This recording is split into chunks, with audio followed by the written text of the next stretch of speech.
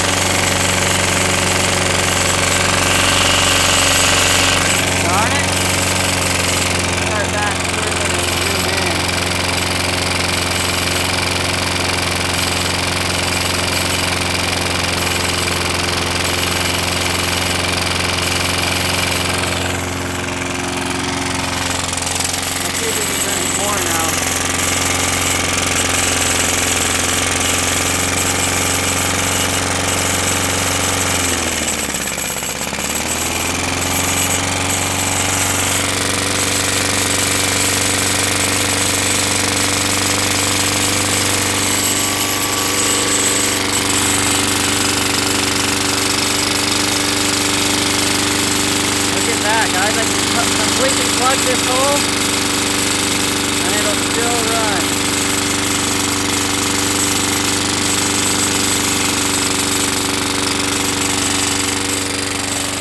So I completely plug that hole and it still runs.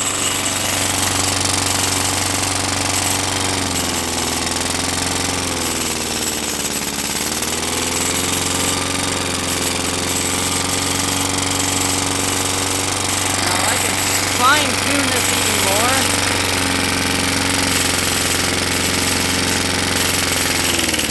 This is how sensitive it is when it gets super dry. I'll barely even turn it. Look, it's closed all the way.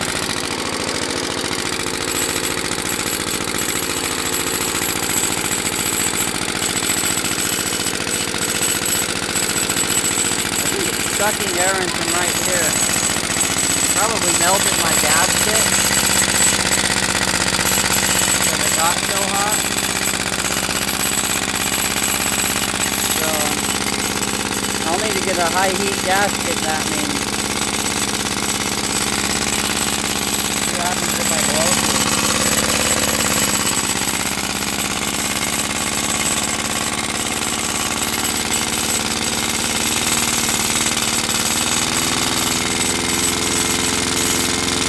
See how finely that it has to be for it to be tuned in right? See? Just doing it that much and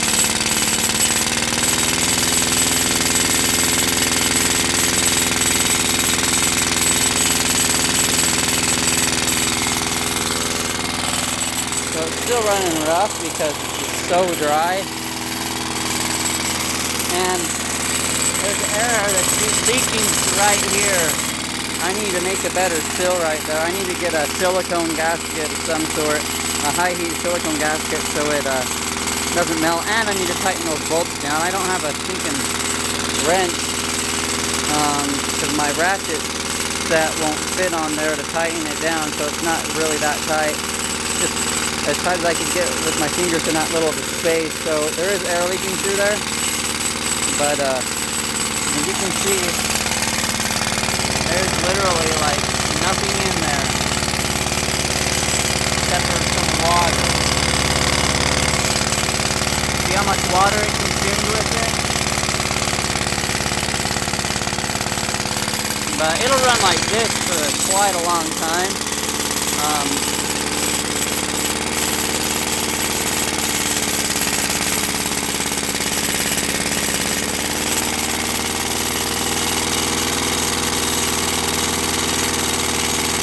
I need to fill the air out all the way through there. I can feel it coming through right here on this gasket. I need to fill that out, get a new gasket and tighten that sucker tight. Because I can even plug that hole. This tells me that there's air coming in through here. And that's how dry it is. Any leftover moisture that's in those socks is just turning into a fume from the heat. air. And so, making it a really dry vapor. And the mixer's not quite right because I have air leaking right here. If I could fix the air coming through here, then I could fine tune it a lot more.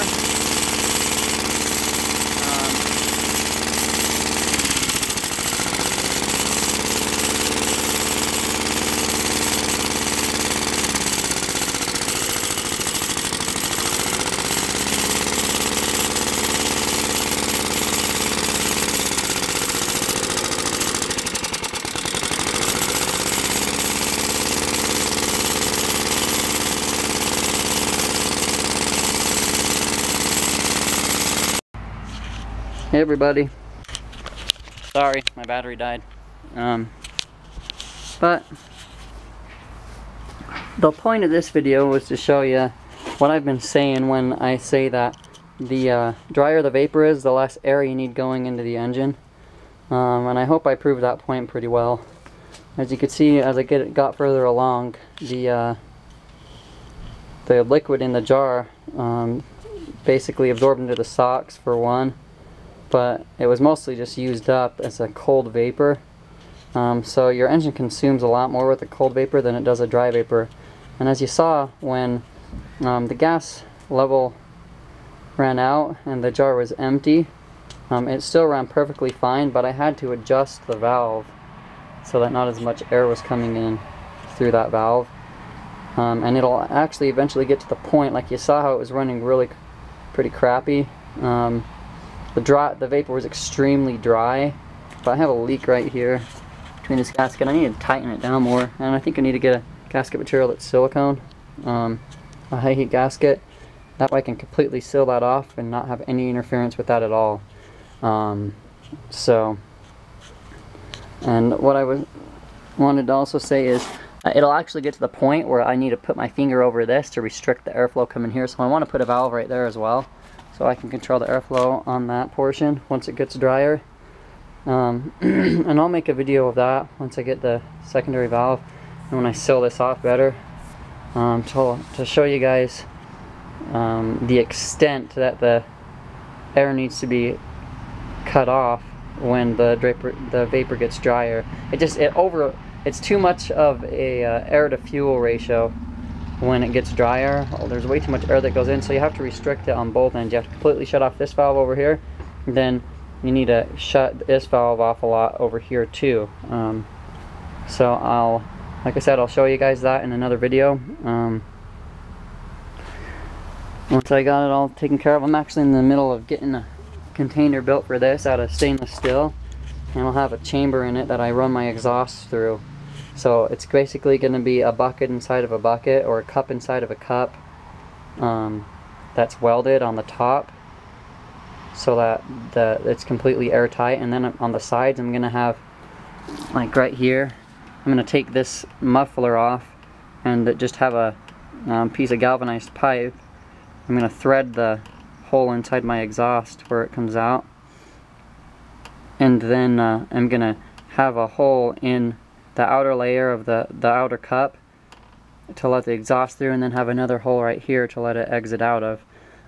So it's going to circulate around the inner cup and heat the gas up, and I'll have to use a lot less material in between, like socks, because there's not really going to be a splashing effect. It's just going to be solely vapor through the heat. There's not going to be a bubbler system. It's not going to bubble through the gas at all. Just going to be fumes being sucked up through there. So I'll show you that once I get it. There's been a few of you guys that have donated, and I really appreciate it. When I make my video, I'll let you guys know who it was that's donated to me and that's been helping me out a little bit. Every little bit counts. There's been a couple people donate 10 bucks here and there, and another couple people that's giving me a little bit more. And then I also got a HHO cell from another guy. John is his name. And so John, just want to say thanks for that, man.